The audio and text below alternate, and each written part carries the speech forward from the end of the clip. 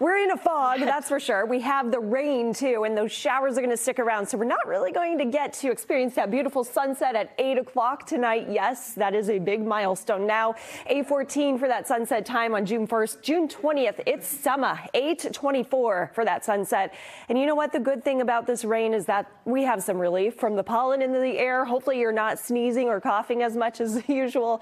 It's low today, but it goes back into the high range the next several days as a result of some drier air and a bit of wind from the north and east. That east-northeast wind today will keep our temperatures in the 50s, and it keeps a steady round of rain as an offshore storm continues to strengthen to our south. And as we have some of that rain heading in from the bay, well, we still have a steady stream, lots of moisture for the atmosphere to tap into, and so no shortage of tropical downpours across some areas. Needham, Dedham, Quincy, Weymouth, and down across Brockton, Bridgewater, Plymouth, and then for our friends in Wareham and even Chatham, Wellfleet, the Vineyard, Cape Cod. I mean, it's been raining everywhere this morning, and it continues to downpour across parts of Worcester. Although north at Merrimack Valley and North Shore, you've fared a little bit better. We've had less rain, and that's going to be the case throughout the day as well. There's that circulation down to our south. The lightning strikes, any severe storms stay off the coast, but that center of the storm is strengthening enough to swing in some winds here, peaking 20 to 30 miles an hour. In Nantucket, a wind now of 32. And that slight breeze in Boston is keeping us at 56, which is pretty close to the temperature of the water offshore.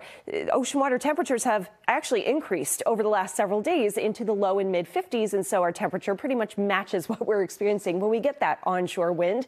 So the next several days, at least, we're not talking about temps in the 40s with an east wind. We'll be in the 50s. That we can handle. And the showers will taper slowly once we approach sunset. 9:45, I expect a lot of rain to still stick around southeastern Massachusetts, but picking up only about 0.2 of an inch of accumulation throughout the day. And by tomorrow morning, we still have some stubborn clouds south and east. But then by 1 o'clock tomorrow afternoon, we slowly see that rain push away from us. And farther inland, it's going to be a nice warm day and dry for most for Friday afternoon as well. Offshore weather, too, we still have this northeast-east wind, and our wave heights could be as high as 10 feet off of the coast of Nantucket down to the south. So there may be some small craft advisories that continue into part of the weekend. If you plan on boating, pay attention to some of that stuff if you own a small vessel, because that's not fun to be on the ocean when you have a small craft advisory with wave heights of 3 to 6 feet, for example. Friday afternoon into Saturday, we are watching the potential for some scattered showers Saturday afternoon, but developing north and west. And then it's not an all-day rain.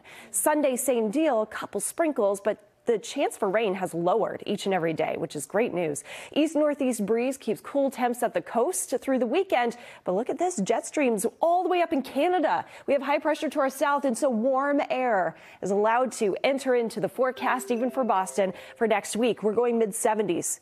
That may be a little too low. Summertime as we approach the weekend to kick off summer. Memorial Day weekend next Saturday.